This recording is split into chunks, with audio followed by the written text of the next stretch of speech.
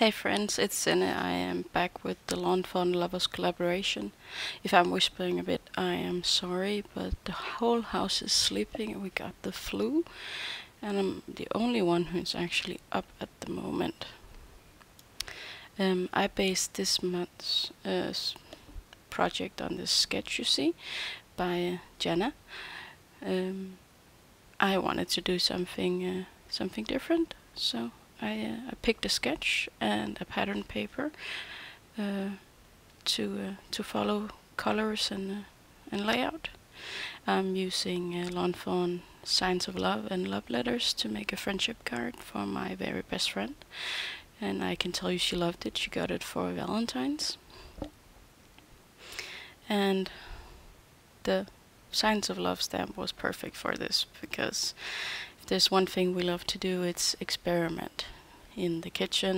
And she taught me a lot about building things and putting up pictures. So now I am self-sufficient, unfortunately, so we still enjoy doing home makeovers. Now I'm using my Shin Touch Twin markers for the coloring, and the colors, like I said, I picked out from the pattern paper. This will be some pinks, some grays, and some reds, and I needed to pick a color for the beak of the bird, and I chose a very, very peachy kind of yellowish color, which is also going to be in one of the beakers. Well, this will kind of be self-explanatory. The colors will be listed on the side as usual, so I'm just gonna shut up and put on some music. See you in a bit.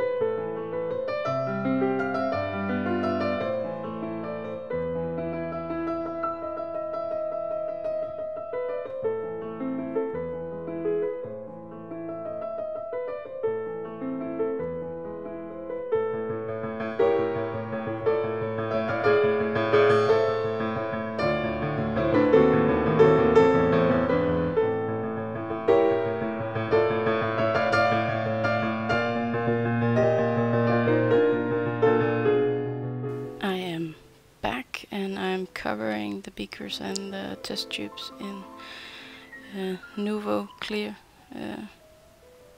Nuvo crystal drops in the clear formula.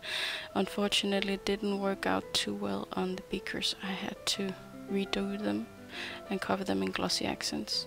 The only reason why I chose the Nuvo was because my glossy accent was, for lack of a better word, completely blocked. So, but now it's time to leave these to dry and move on with the rest of the concept. Oh, of course, the beaks need to be glossy too.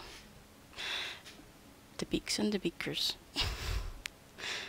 And see, I smudged that one and it really looked terrible afterwards. I just couldn't get it to smooth out.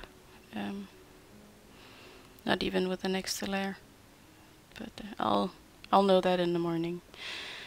So I'm gonna make the circles in the sketch out of vellum, and I'm just drawing on the outside of this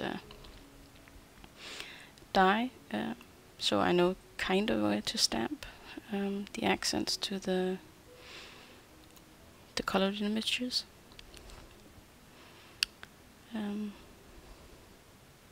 I don't have any stays on, so I use pigmented ink and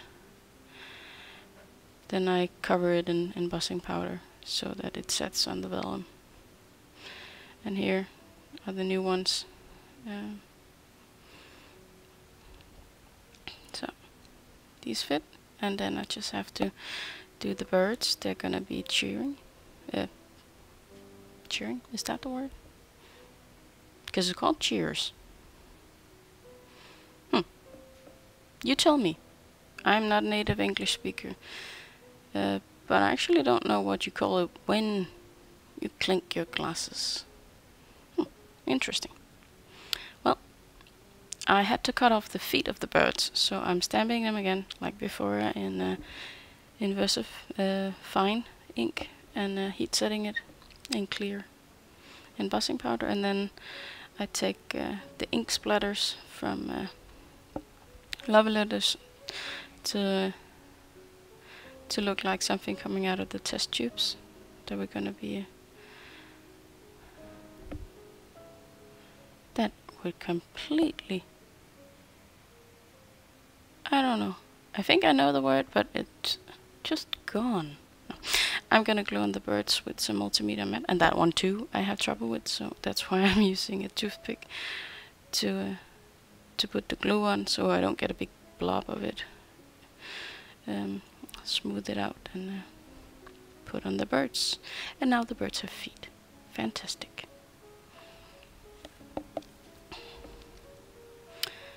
And I also need to, of course, put on the beakers on their different pieces of vellum. I think actually this card turned out really nice. I did think about maybe I shouldn't have done the test tubes with red liquid, but I needed something bright, and I couldn't really do more pink because the birds were pink, and well, the rest of the colors on the cards were kind of dull. So yeah, but we're gonna be again, that word, it escapes. I have to look it up when I'm done with this video. That's for sure.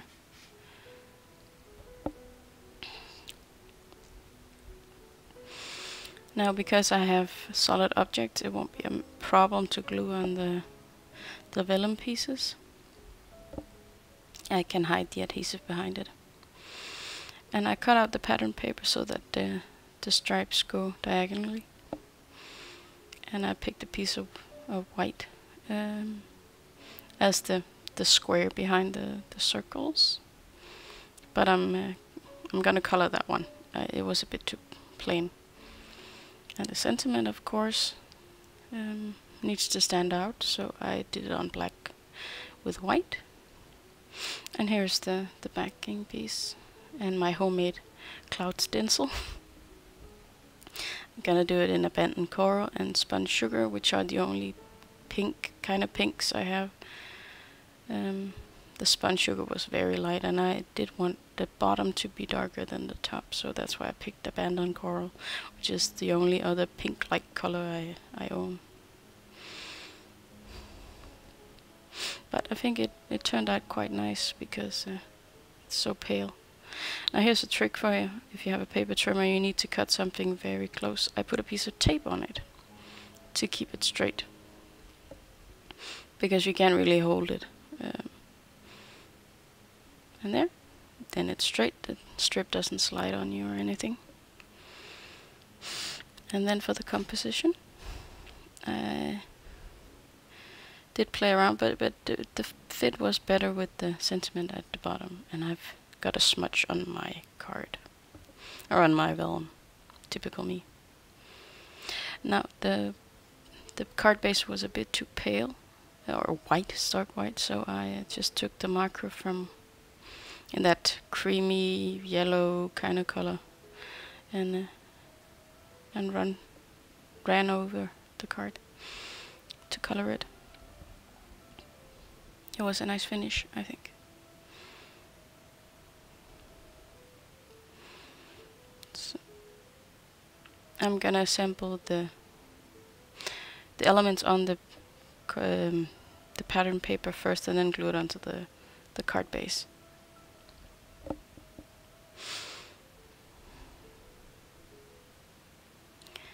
So I hope that you will take a round trip to some of the others who are participating in the hub or collaboration thing. I am having fun making these every month. Quite much fun actually, and I spent a few weeks planning what to do and making the card, and then making the video. Of course, it takes a day or two, so to speak, because I have to find a time to make the voiceover where there's quiet in the house. So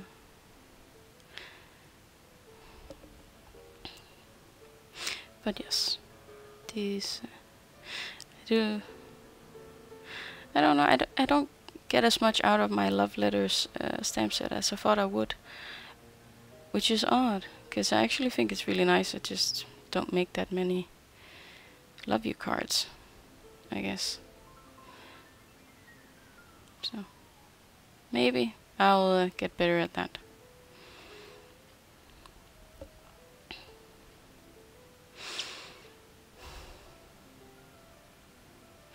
And this tape, it's all the fiddling, but it's worth it in the end, you know, getting every piece of paper to line up right and fit in height.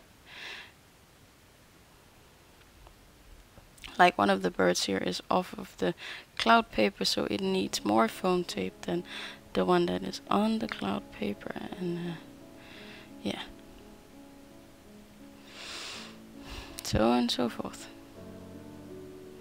And now we're nearing the end.